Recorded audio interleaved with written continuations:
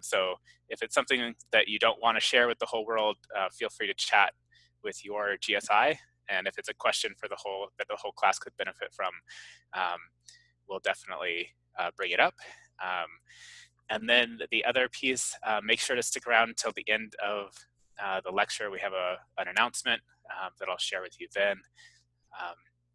But overall, I hope everybody is staying healthy and sane and are getting along with your roommates or whomever you're staying with. For us, we're on week 5 of isolation since my office shut down a little bit before San Francisco. And I can't tell you how weird it is to have conference call, WebEx, Zooms all day. I'm looking forward to the day where I can return to the office and see people in their physical form. So with that, today's lecture and Wednesday are both going to be focused on energy. Shocking, the whole class is kind of focused on energy, but specifically around code issues and policy issues. So today I'm going to talk a little bit about our energy code, Cal Green, and some sort of future looking codes. And on Wednesday, the lecture for Wednesday is a never before seen lecture for 140. And it's going to be showcasing some of our decarbonization and electrification work that's going around in the Bay Area and that has picked up steam up in Seattle and out in Massachusetts. So I'm going to share a bunch of work on Wednesday that's brand spanking new. But for today, I want to introduce sort of the building block that we use and why California has been so successful over time in curbing our energy use.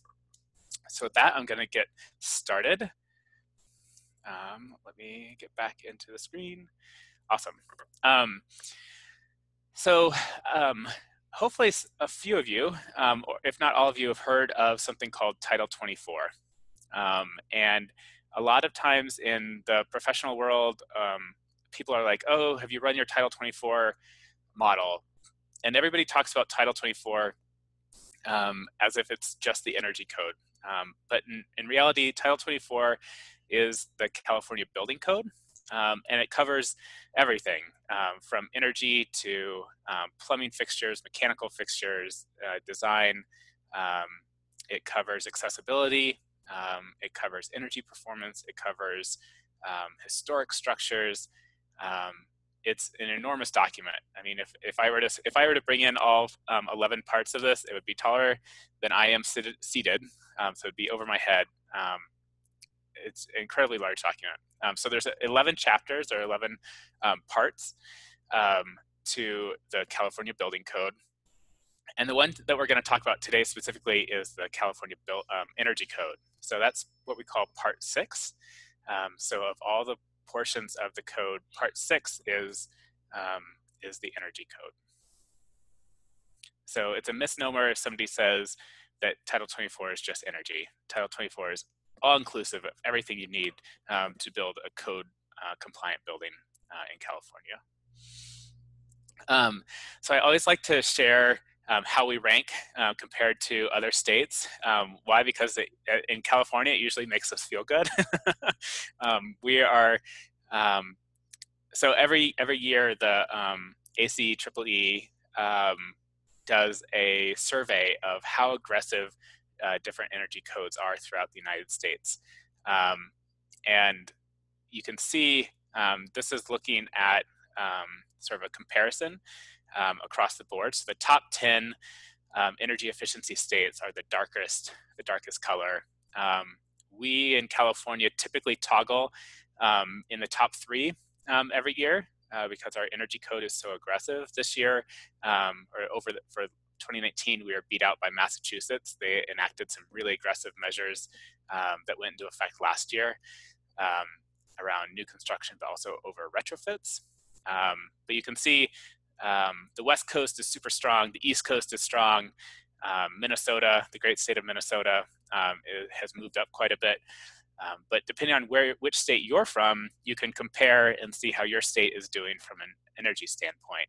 If you're from the South, Louisiana, Mississippi area, or the the western states, sort of Midwest, Nebraska, the Dakotas, etc., not doing so great. So if you happen to be home, sheltering in place and home, by all means, write an email to your legislators that they should improve their energy code, because the world is ending, clearly, and our energy code needs to be more aggressive. So in California, we currently rank #2, which is awesome. If we look at the cumulative effect, though, California has actually, I would say, is still #1.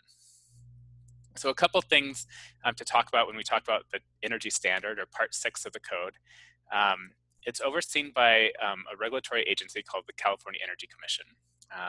They are the authors of Part 6, the energy code, and oversee new additions and alterations to it. That being said, a lot of the writing that goes into the energy code is actually done by professionals in industry.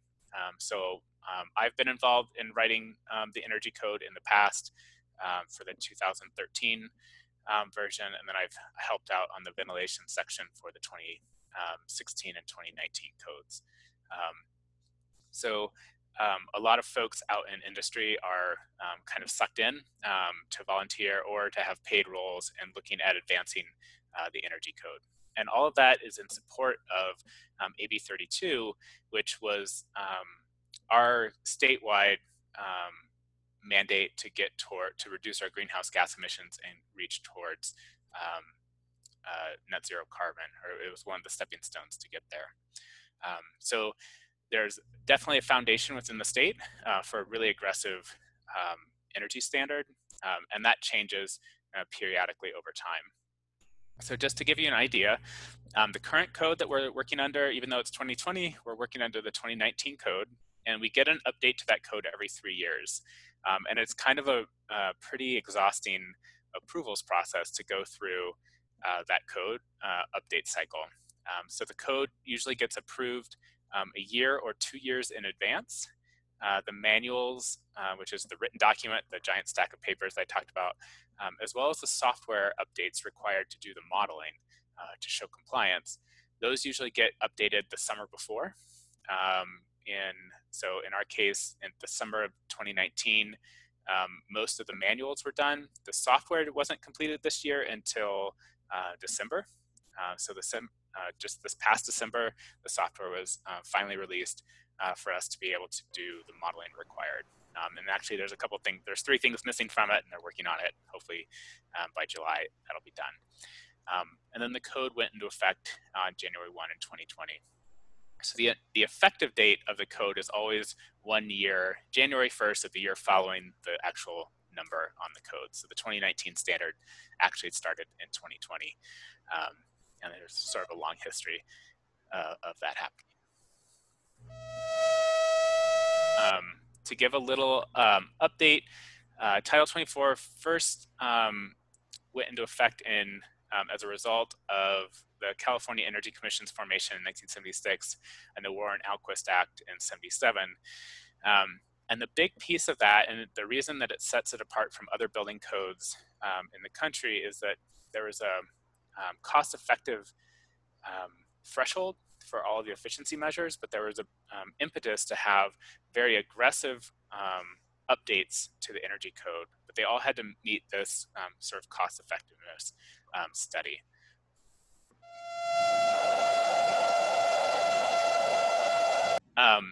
So just one of the questions that came up, does that mean that any project that has already started but not completed by the new year has to change parts? So no. So the code goes into effect for any project on the day that you submit your for permit application. So for instance, if I submit a project in December of 2019, and I submit my permit application and I have my drawings, the date that I submit is the effective date of your project. So your project wouldn't have to, even if it gets built in March of 2020, you submitted it before the new code went into effect. So you would be following the 2016 building code. And that keeps everybody to be able to play by the same set of rules. It would be really, really hard to submit a project for permit and then have to update it if construction were delayed, for instance. So all the construction that's delayed right now because of COVID-19, it'd be really unfair if things got delayed so long that a new code came out. Those projects would not have to update their project to the new code. So the effective code for you is on the day that you submit for your permit application. So you can see here, so here's a history of all the updates. So again, starting in 1978, there's roughly a 3-year cycle. For a few years, it was on a 2-year cycle. But once we got into the 90s, it switched to a 3-year cycle of updates to the building code. And it's varied a little bit in there, dependent upon how aggressive the code has changed for that cycle. So the 2013 building code was exceptionally aggressive in its difference from the 2008. And so much so that it actually was delayed by 1.5 years because it was, everybody was like, what? Oh my God, we have to build good buildings. And they were appalled, and it was really hard to adjust. But we made it. It wasn't that bad. 2013 was that big change. The 2016 code also made really big strides on the residential side. And the 2019 code kind of held back on a lot of updates because the previous 3 code cycles have been so aggressive. But I'll talk a little bit about the 2019 code and its requirement for net zero energy for residential. So a little bit more history. Like I said, the current volumes of Title 24 Part 6, Part 6 is probably, I don't know, 400, 500, no, it's more than that. I think it's up to 800 pages now. But the original in 1978 was 114 pages. And I would say that it was an attempt to chronicle what we could think about, but the actual code was very weak. It was kind of a state of the day, nothing aggressive. It was more as a starting place to get the process enforced and to have regional agencies be able to start understanding what they needed to review for code compliance. So those early ones were super easy. If you had, so this is where sort of 140 heating degree days comes in. We don't use heating degree days anymore for code compliance, but the original energy code did. If you had fewer than 3,000 heating degree days, there was no requirement for your building envelope. You could have whatever building envelope you wanted. If you had over 3,000 heating degree days, then they gave a very, very modest U value requirement. So if I do a quick back of the envelope assessment of what that U value is, 0.08. Yeah, that's an R value of 12 for floor sections over unheated basements, unheated garages, or crawl spaces. R12 is a pretty low number for that sort of condition. So that original code we would consider pretty weak. If you jump all the way forward to today, and I'll talk a little bit about prescriptive versus performance requirements, but if you go the prescriptive route, which is the easy route to meet the energy code, now there are U value requirements, as you can see in this table, for all 16 climate zones in California. And if you look at the column on the far left, it starts to give you all the envelope requirements for if you're building a metal building, a wood frame building. So that's what your roof conditions are for walls. It gives you a U value for metal buildings, metal framed buildings, light mass buildings, heavy mass buildings, wood framed. And so you can see now it's quite detailed. It's giving you both U value requirements for pretty much every building type in every climate zone, as well as giving you SRI value for your roof, transmittance values for roofing materials, and whether you need an air barrier. I will say that, and I'll talk a little bit about this later, the one area that I think that California Energy Code is woefully behind is in its air barrier requirements. So you'll notice down in this column, row, for air barrier, it says not required, all the way until climate zone 10. So for those of you who don't know, and I'll show you a map in a second, Berkeley, Oakland, sort of the Bay Area is in climate zone 3. So if you could follow that down, it says for our area, there's no need for an air barrier. And I think that decision is poor. And it's been vetted through energy models, but what the energy models aren't telling you is the combined hygrothermal benefits of an air barrier and how air barriers can actually support the ability for walls not to get moisture trapped in them. So that's one area that I would say that our code is woefully deficient. So here's a quick map to just show you where the different California climate zones are located. So you'll notice here the coastal Bay Area is climate zone 3, and that extends sort of just over the hills, East Bay Hills. But you'll notice up into Marin on the into sort of Marin County area, it's still 3. The North Coast is climate zone 1. If you're down in the LA region, you're 6, 9, 5, or 8, depending on where down there you are. And it ranges all the way up to climate zone 16, which would be where I'm at, is hiding in the mountains and away from everybody. But while you guys in climate zone 3 are having pretty mild temperatures, we just had snow on Sunday. So you can see the California is really unique in its microclimates, which is why it's really great that our energy code has so many specific breakouts for the climate zone characteristics. If you look at a national map, nationally there are only 8 ASHRAE climate zones for the entire country. They break the entire country up into only 8 zones, which leads to some pretty broad brush energy tactics for areas that are actually quite different. So one of the strongest assets, I think, of the California Building Code is the breaking up of the state into 16 climate zones, because it means that each of the values in this table are very specific to your climate region and your microclimate. So you'll see as you get towards the more extreme climates on the far right, that those U values are aggressively going down, which means the R value, U value is going down, R value is going up, right? They're inverse of each other.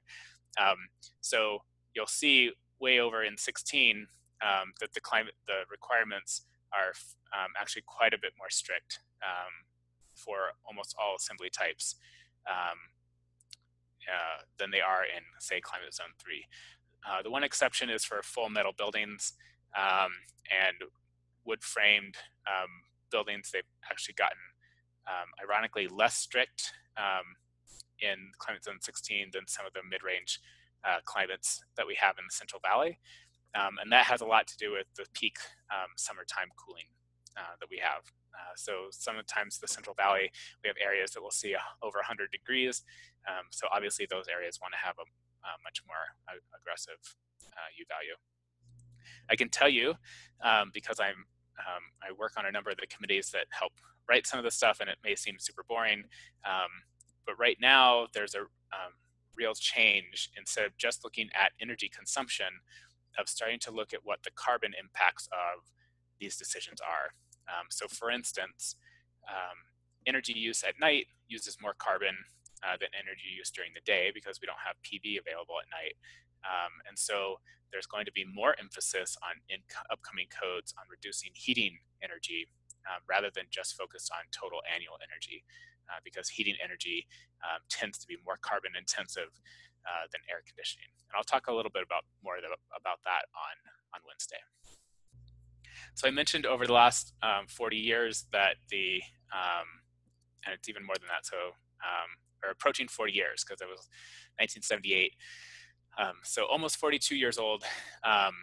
The California per capita energy use since the introduction of Title 24 Part 6 has really flatlined, and it continues to do so. So the really exciting part is, even though our population is growing, the energy use per person has flatlined in California for 40 years, despite all the advances in electronics, new TVs, new gaming consoles. Think about all the things that didn't exist. Well, actually, for most of you, far before you were born. But when I was a child, there wasn't a lot of electronics in the home. You might have a TV, and ours was black and white. And we had an Atari. I remember when we got an Atari, it was awesome. Anyway, the per capita energy use, even though we've quadrupled the amount of electronics in the home, because we're saving energy in all the other ways, so fan energy, lighting energy, mechanical systems, hot water usage, all those ways that are regulated, we've been able to reduce or flatline the per capita energy use, whereas the rest of the country, you can see that it's continued to go up over time and didn't really begin to plateau until the mid 2000s, when the rest of the country started to be a little bit more aggressive with energy, but still quite a bit far behind us. So some of the really big changes to the code in recent years is the addition of in-field testing, both in the form of HERS, which is high efficiency residential standard. So for the HERS testing, there's actually a person that'll go out to your job site and make sure that things are installed in a code compliant manner. So making sure that your insulation is actually tight against the studs, that you don't have thermal bridging, making sure that your ventilation, heating, cooling ducts are insulated, making sure that the exhaust fans in the restrooms are actually on a controlled switch, things like that. That was new to the code starting in 2001 and ramping up again in 2008 and 13 is all these additional requirements for actually making sure that you're doing what you say you're doing in your permit drawings. So trying to get a little bit more measure between what you're promising to do and what's actually occurring in the building. The other piece of the code that actually has a really strong benefit in the industry is that the energy code is used as our baseline for a program called Savings by Design.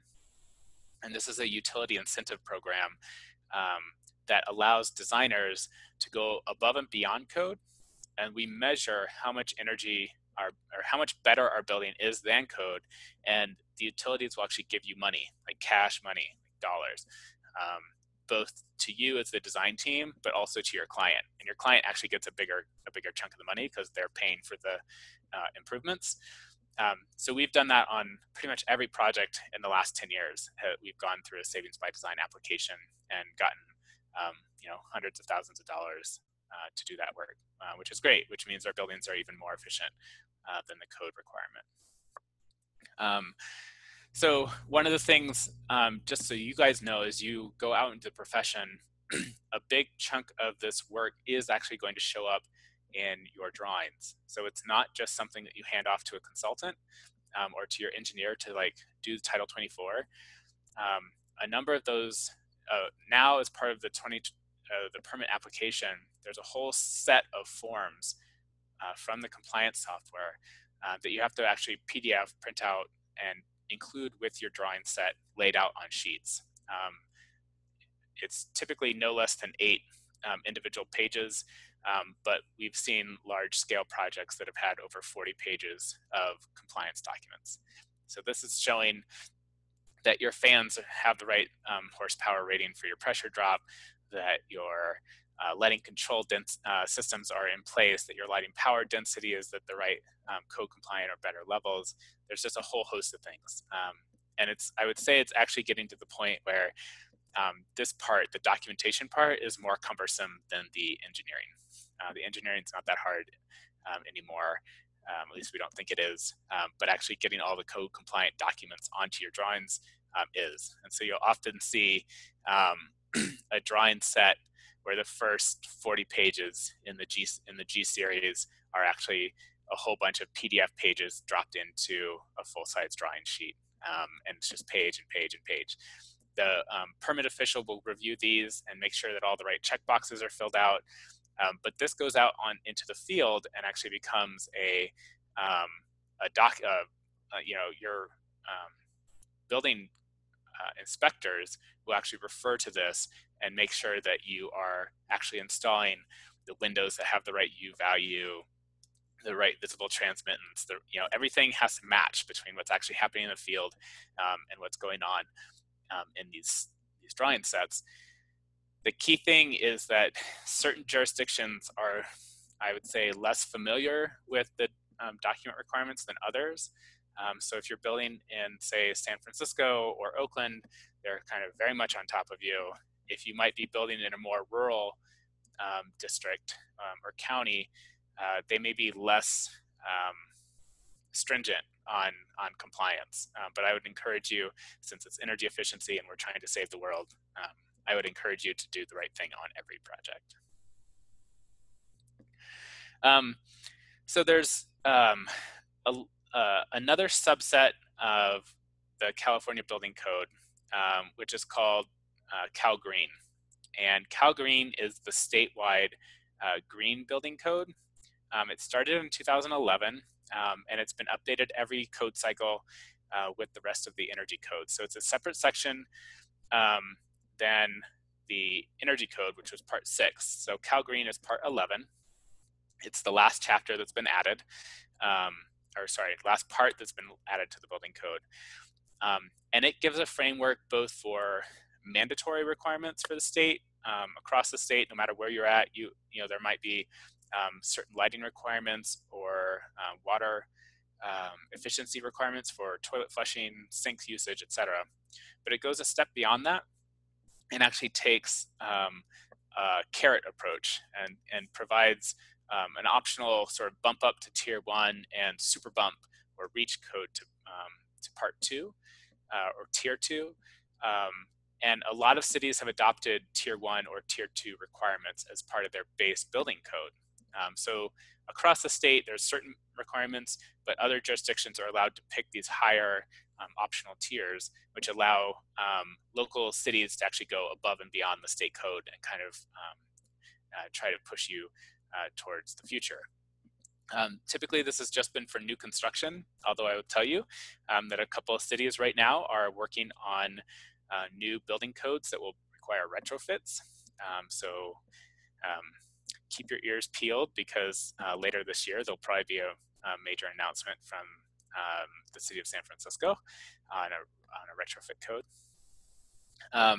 But the whole idea is that the Cal Green in combination with the building code or the energy code are trying to get us towards these aggressive carbon neutrality goals.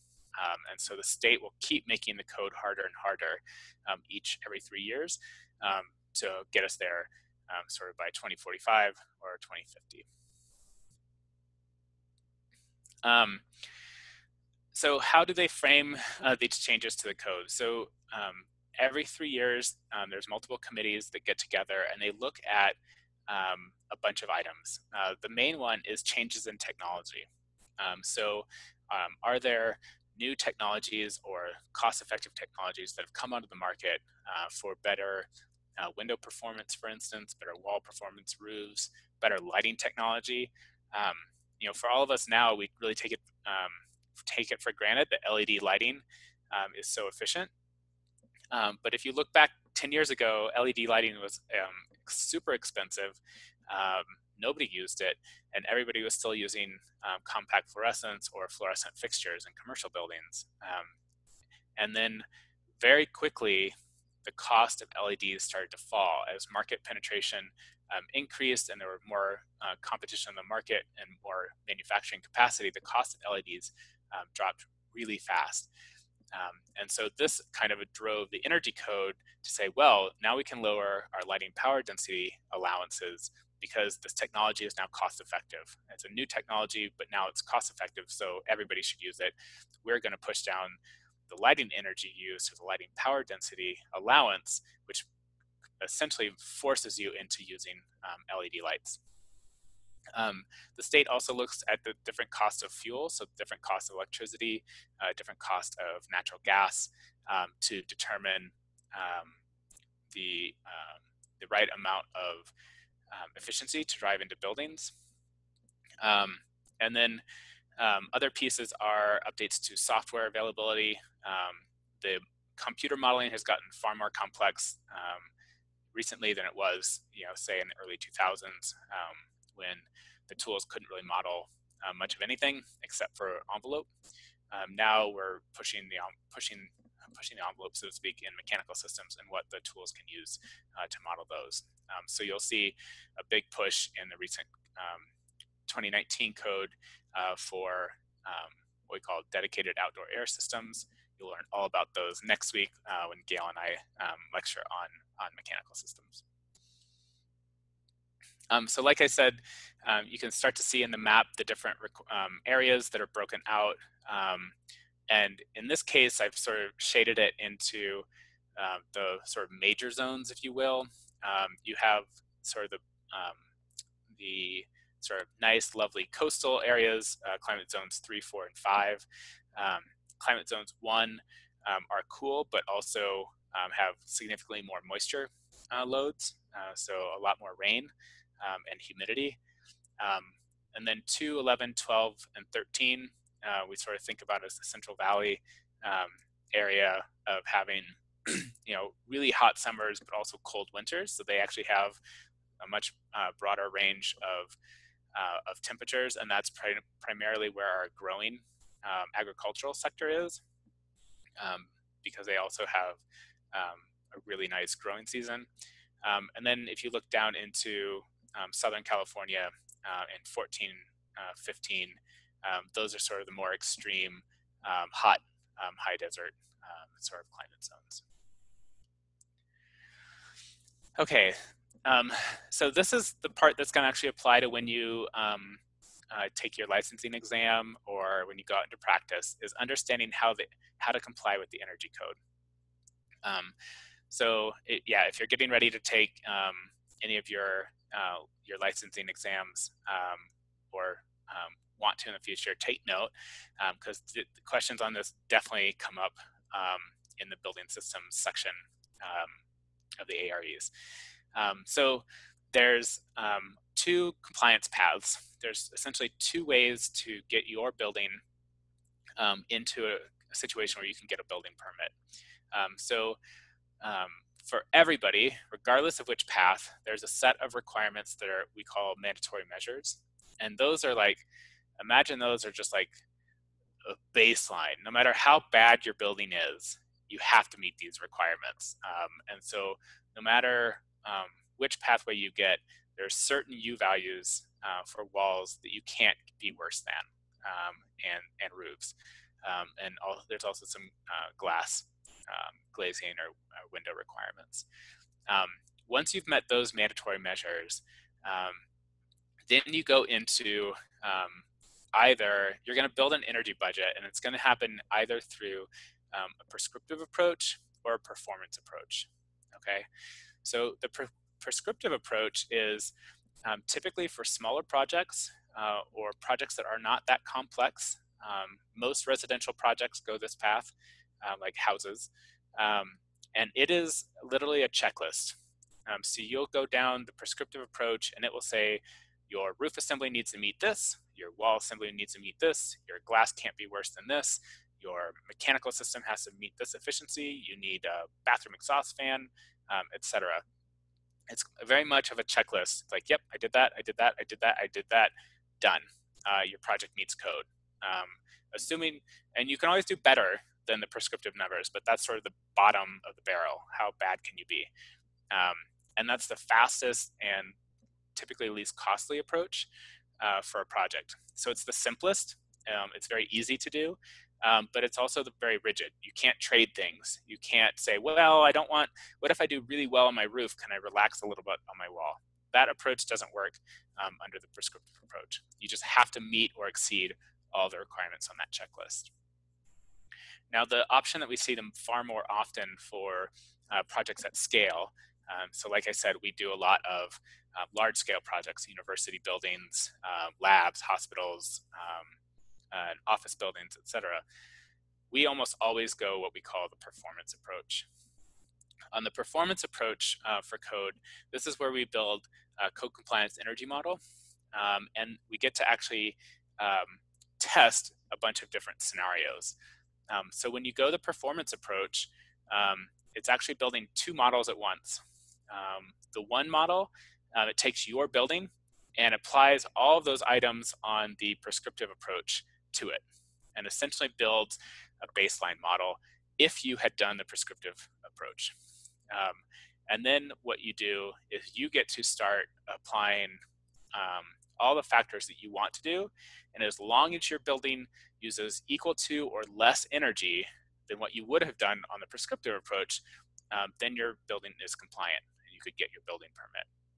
But this gives us a chance to put very efficient mechanical systems in, and maybe less and maybe more glass than the prescriptive approach. So if you actually go the prescriptive approach for an office building, you're limited to a window to wall ratio of 35 or 40%, depending on your climate zone.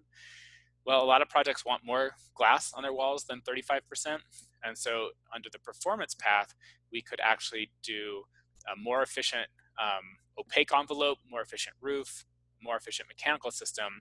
And as long as we use less energy than the baseline model, then we could get our permit. So this is why most projects go this route, a lot large-scale projects. It's far more complex, but it gives the projects far more flexibility in how they meet the code. So it allows the owners to put money into things that they really value, as long as they meet the code. So like I said, there are mandatory measures. You have to do it no matter which path you meet. So just to give you an idea, now ignore all the numbers in here because these are all much higher or much harder now. But these are the type of things for a project for a house that might be covered under the code. So making sure that you have adequate sort of roof insulation, adequate wall insulation, you have a controllable thermostat, your windows are high enough performance, you have insulation over crawl spaces, that your piping coming out of your water heater has to be insulated. Now it's actually further than 5 feet and much more insulation. And your exhaust flue has to actually be rated now. And you're supposed to have continuity of your air control layer, so joints and any openings in the facade need to be sealed. It gets into the weeds. So if you actually look into the prescriptive path, it's not a short document. We certainly wouldn't test you over it in this class, but there's a lot of content there. So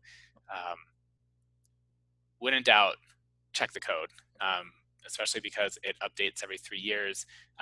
I catch myself even sometimes being like, oh no, we don't have to do that. It's only this. And they're like, that was 2 code cycles ago. Like, we definitely have to do better than that. I'm like, oh, okay. But you can imagine every element of the building having some section of the code that ties into it. So as I mentioned, the sort of easy approach is the prescriptive approach, and there's sort of pre-made packages that you can apply for. And then, and these typically are going to be your insulation, your glazing. There's some benefits for thermal mass, but those are largely sort of starting to go away. Radiant barriers in your attic, air conditioning systems, and water heating systems are typically the areas, are the major areas that have requirements in them. And the performance approach, again, as I mentioned, you're given this energy bucket or budget, and you have to use the CEC approved software, which has been super contentious because that software has tended to lapse way behind the energy software that we normally use for building modeling that we talked about a couple weeks ago when we talked about in our energy modeling class. But within the last 2 code cycles, for instance, IES, one of the big software packages that we use in whole building simulation, has been approved for Title 24 calculations. So anyway, there's software available. It's usually kind of annoying to use, but you're essentially setting up a baseline energy budget, and you need to make sure that your building performs better than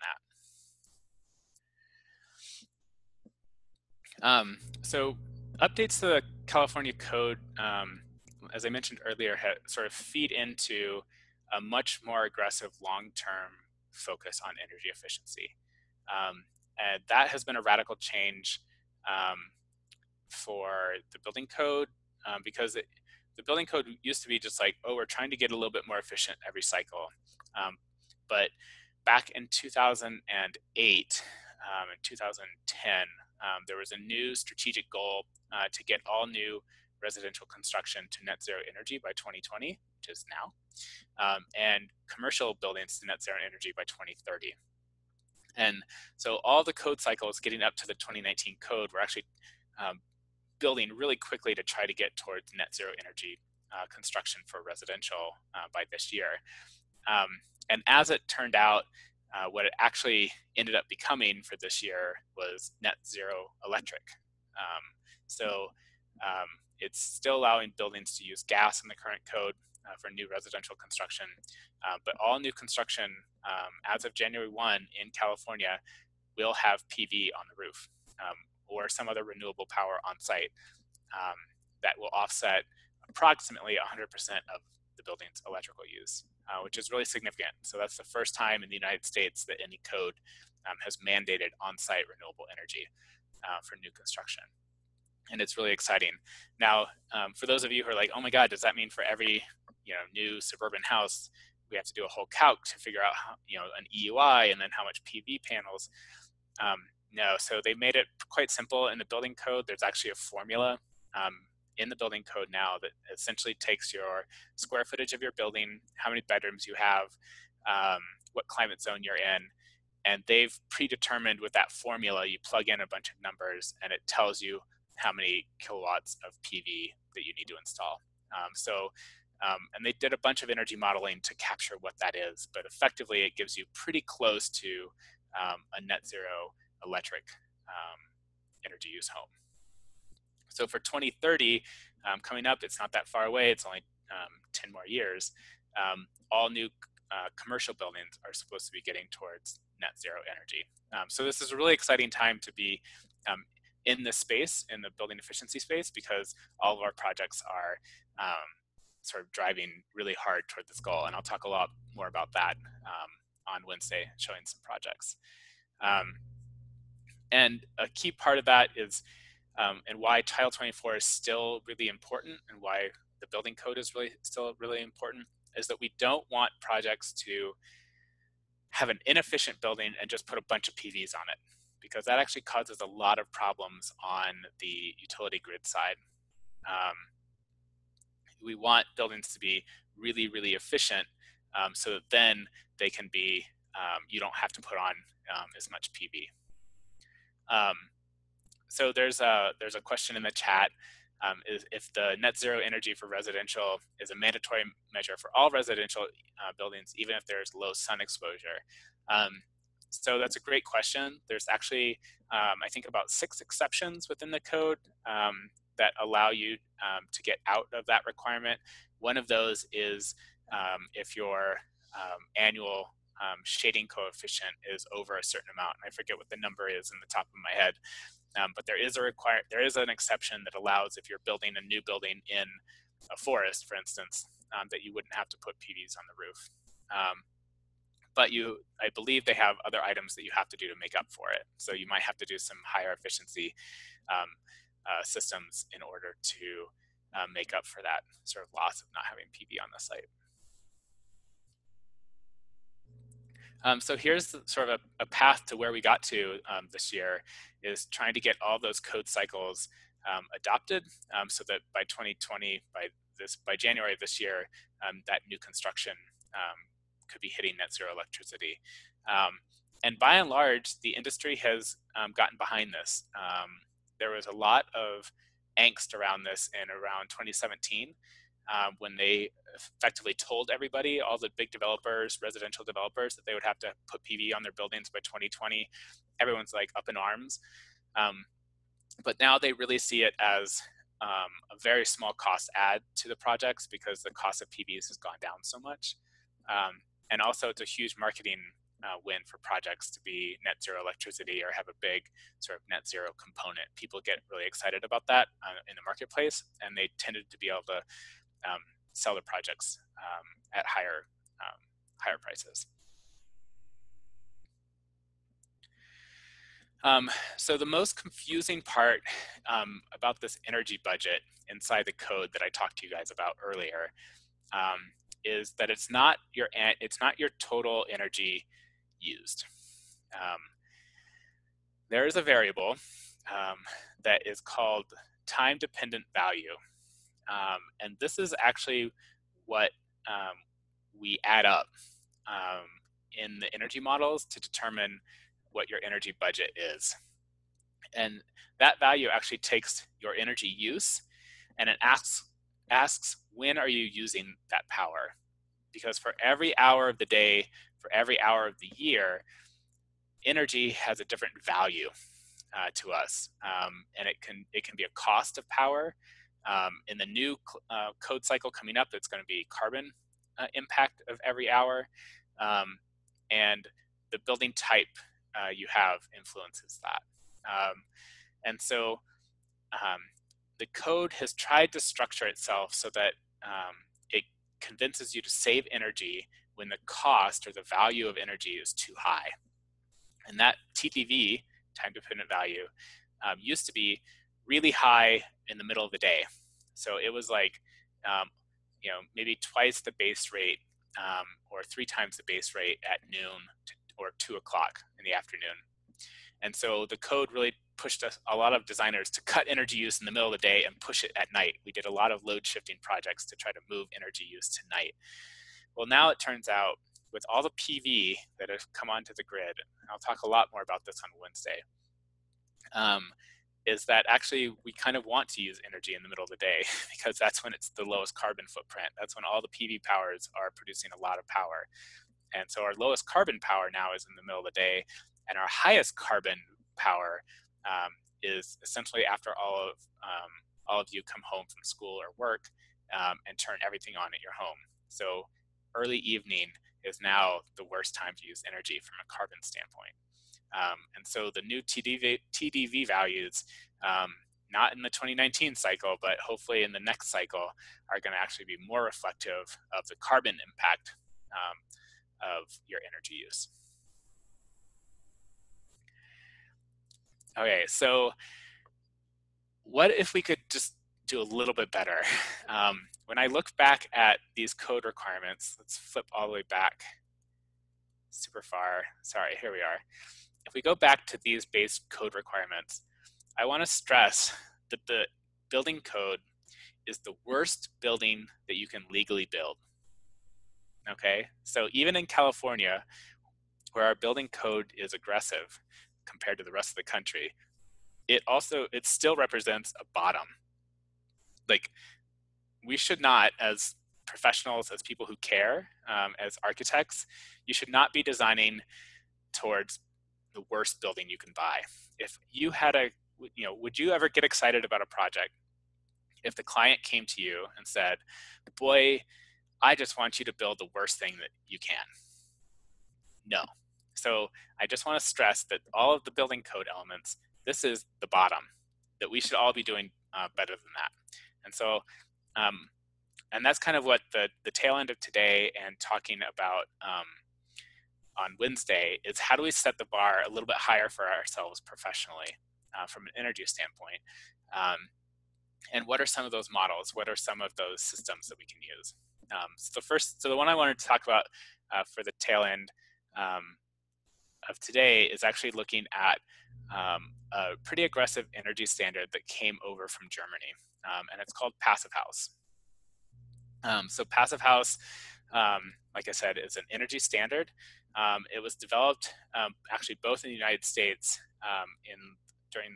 after the oil embargo, which you guys might not know about, but in the late 70s there was an oil embargo, and it caused a massive increase in energy costs in the United States. So much so that there was a lot of work done at the Department of Energy at the time to come up with sort of the passive solar homes, the ultra efficient double skin buildings. There was a lot of movement in that area. That kind of all died when Reagan became president in 1980 because he kind of killed all those programs. Shocking. And that research kind of got adopted actually by some research groups in Germany.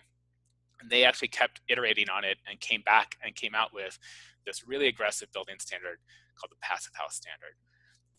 So the Passive House Standard at its root is an energy budget.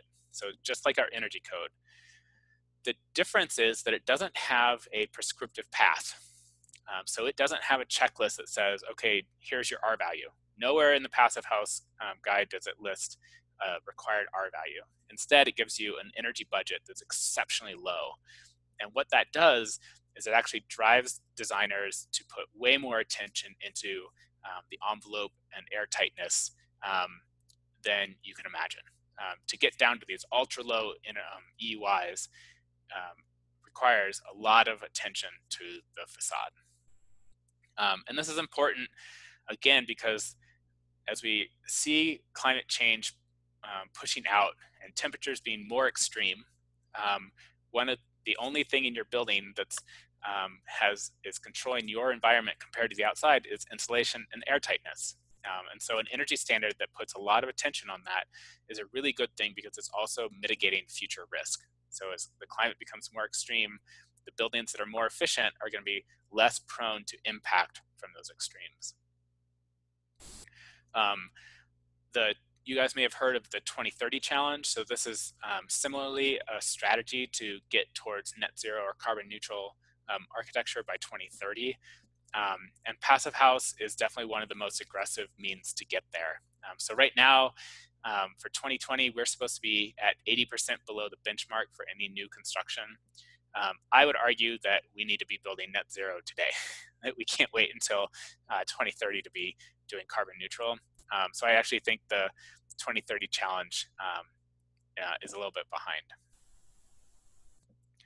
So when we talk about the Passive House Standard, this is where the numbers get kind of crazy. So I talked to you about, so we'll just look at a house, specifically look at a house or residential building. Typically what we see in new construction for housing has an EUI of around 36. If you build to the Passive House Standard, then you have to be at an EUI at or below 4.75. So significantly less. I mean, typically we think about Passive House buildings as using approximately 90% less energy than typical construction. And there's 3 criteria to meet the Passive House Standard. So one is your EUI for just space heating and cooling needs to be at 4.75.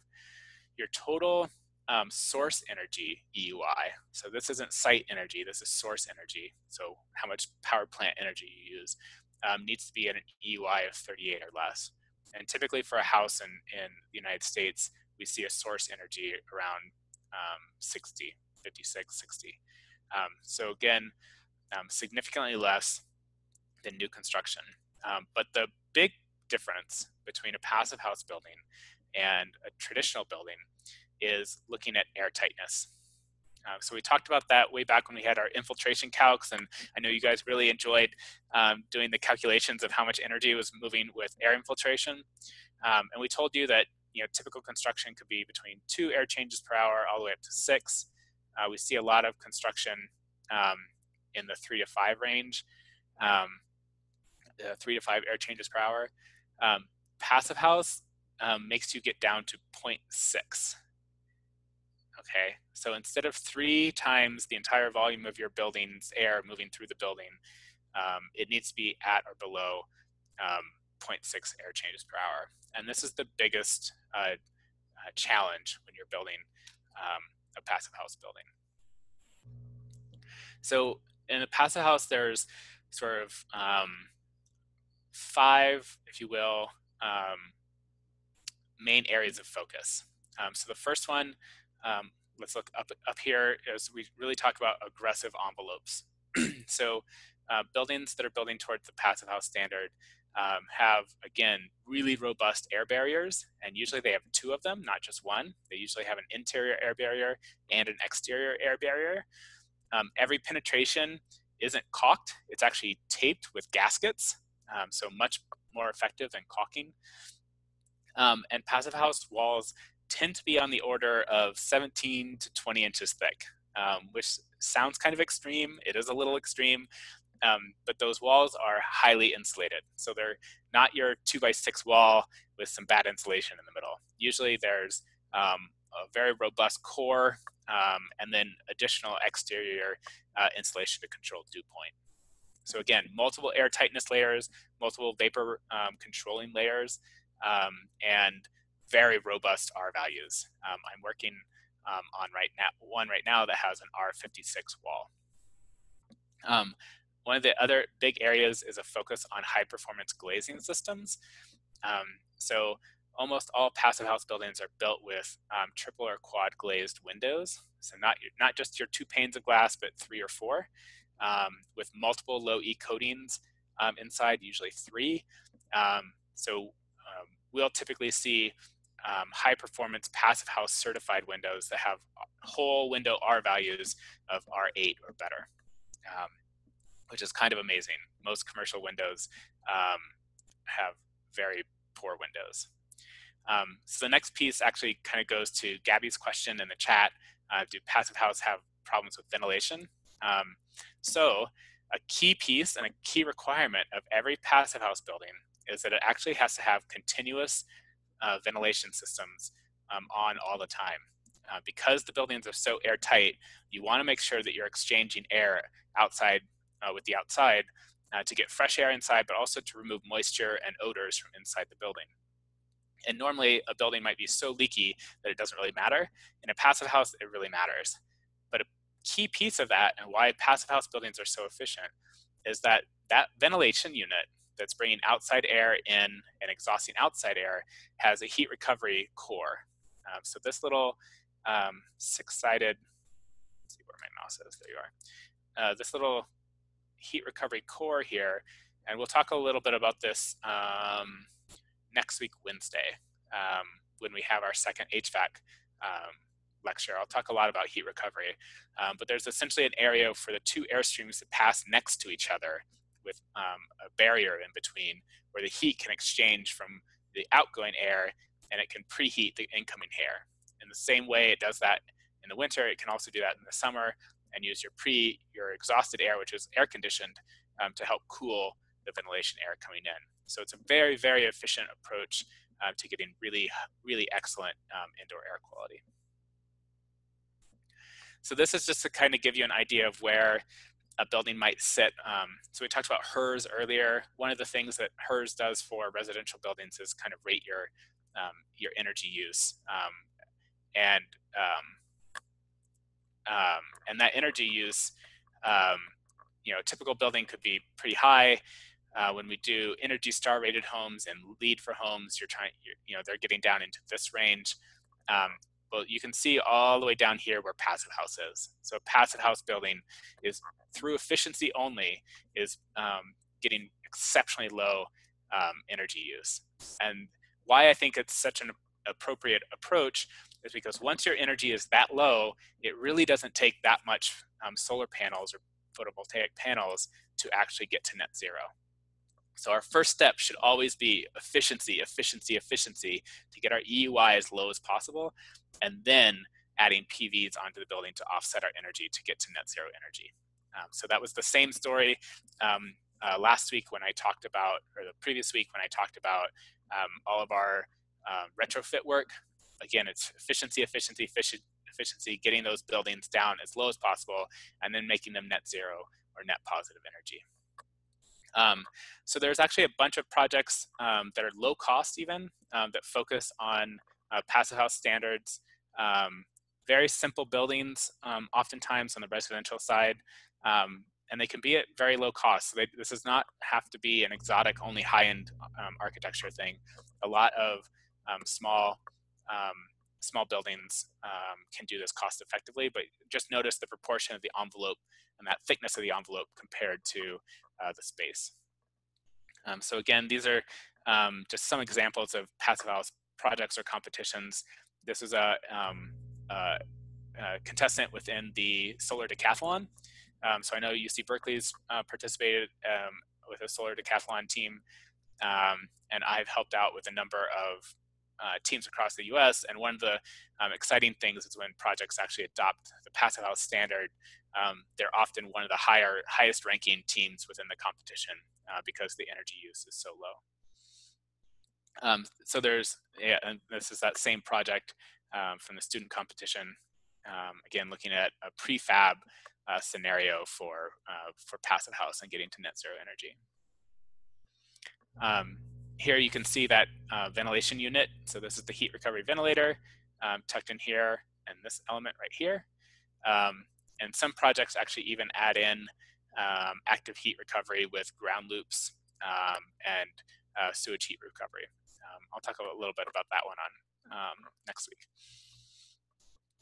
Here's another project built out in Colorado using straw bale. So when Sarah and I talked about sort of healthy materials and low carbon building materials, straw bale is a very, very low carbon embodied carbon material. And so there's a company out there that's actually doing prefabricated straw bale walls. So you can see here it has a structural frame, and then compressed straw bales are the infill material.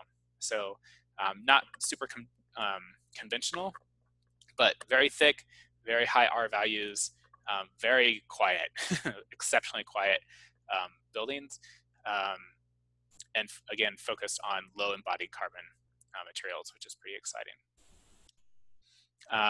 There's less sexy versions of the same thing, but site-built projects. Here you can see that same system is there.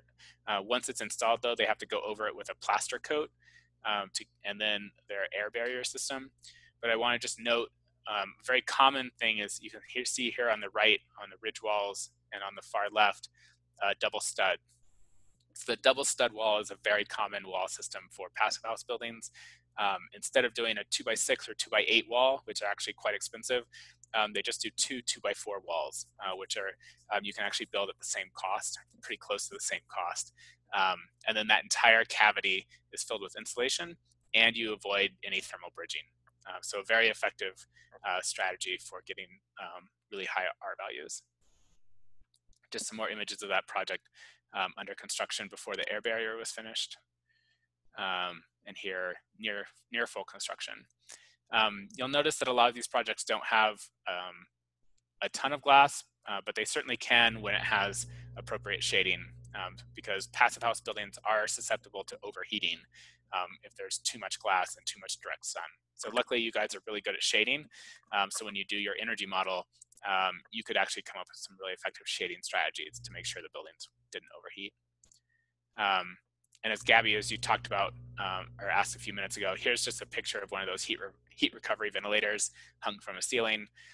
You'll notice that outside air in, outside air out, and then supply air to the building and exhaust air coming back. So go inside this box, there's this heat recovery core.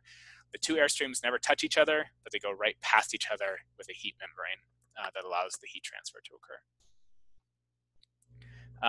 Here's just an example of some of the higher performance windows. So a typical window you might see in a project, aluminum, dual pane, low E, pretty good window though for a commercial building at R3. Or you could get a fiberglass super insulated frame on the far right that can immediately get you up to R5.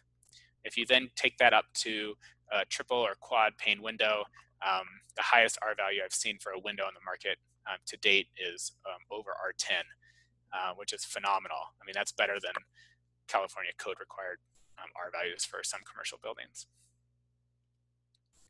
And here's an example of one of my favorite manufacturers, Zola, who makes they have a whole line of Passive House windows.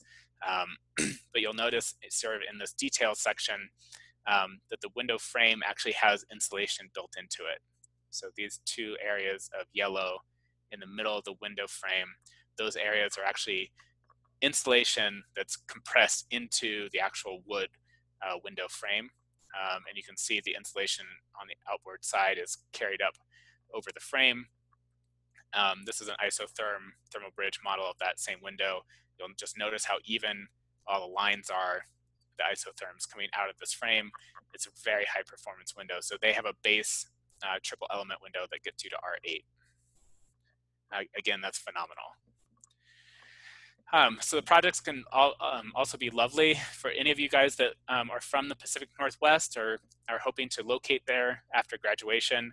I definitely encourage you to look at Hammer in Hand. They're a design build architecture and construction firm that just builds really gorgeous homes and offices, and almost all their projects are Passive House certified. So this is one of their projects, a Passive House, but as you can see, just a really elegant use of materials. They typically use very low body carbon designs, and they often are also trying to do redless free. Oh yeah, so Eric is pointing out that Zola now has their R11 window, which is totally true. It's an amazing window. It actually is R11, quad pane, 3 low E coats, beautiful window. It might cost more than my house, but it's an amazing, amazing window. Also exceptionally quiet. Here's some more work on the boards from Hammer in Hand. So Passive House doesn't have to look like any particular style. It can be contemporary, sort of minimalist, or quite vernacular. So it's really just about the performance of the envelope, not necessarily the aesthetics of the project. And then something really exciting, there's a company called Cree that are out of Austria, and they actually do prefab Passive House commercial buildings. So these are all offsite construction, and that gets assembled on site. It's called Cree, and they are specifically trying to target zero carbon buildings. So they're built off-site. They meet the Passive House standard. Notice that for a commercial building, you can get away with more glass because the buildings are internally loaded. There's more heat gain inside, so the envelope doesn't have to be as robust, but it's still much better than most commercial buildings are today. If you're interested in watching, Cree actually has a really fun couple of YouTube videos on showing their manufacturing process of building these prefabricated Passive House panels and then assembling them on site. So the buildings typically have a concrete core. You can see that sort of sticking out to the side here on this building in Austria. But the rest of the building goes up in like 4 days, 5 days. It's kind of incredible. So yeah, you can look at the Cree buildings on YouTube and find some pretty awesome still at stop motion photos of their construction process. So the latest updates to Passive House is actually to make it even harder. So I said it was already, when we looked at that HERS rating, it was already down at the bottom. Well, now there's actually 3 levels of Passive House certification. That low level that we talked about is now called Classic. So it's almost like your iPhone, where you can have Classic, Plus, Premium. Now you can get your Passive House. If you get to Plus, it means you've cut the energy efficiency even more, and you've provided on-site renewables, so essentially targeting full net zero design. And then they have Passive House Premium, which is effectively saying that you're designing probably the most efficient building in the world, and then you're also exporting energy.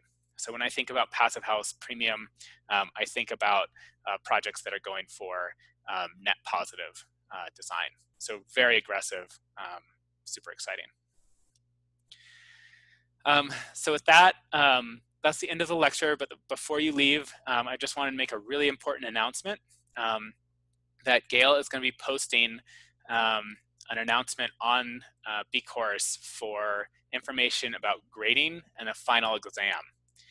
So she's going to be posting that after class, and make sure that you read it. It's very important. Was there anything else, Gail, related to that you wanted me to share? No, that was the main thing. Okay. It's just, I think it's better to put all the announcements in writing, and then we're happy to field questions about them either through your GSI, or if you have questions, you can ask them on Piazza, so we'll answer so everybody is on the same page about what we're doing going forward. Sounds great. And to give you a little preview on Wednesday, I'm going to be back giving you brand new content on electrification and decarbonization, and some very, very contemporary projects that are happening right now, and some fun work and modeling tools that we're using to do net zero carbon design in a time of renewables. So I really look forward to seeing you on Wednesday.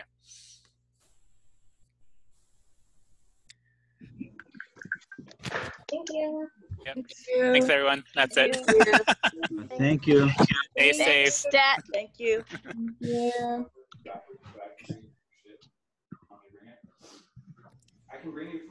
Great lecture, Stet. Thanks very much. Yep. I'll see you And guys.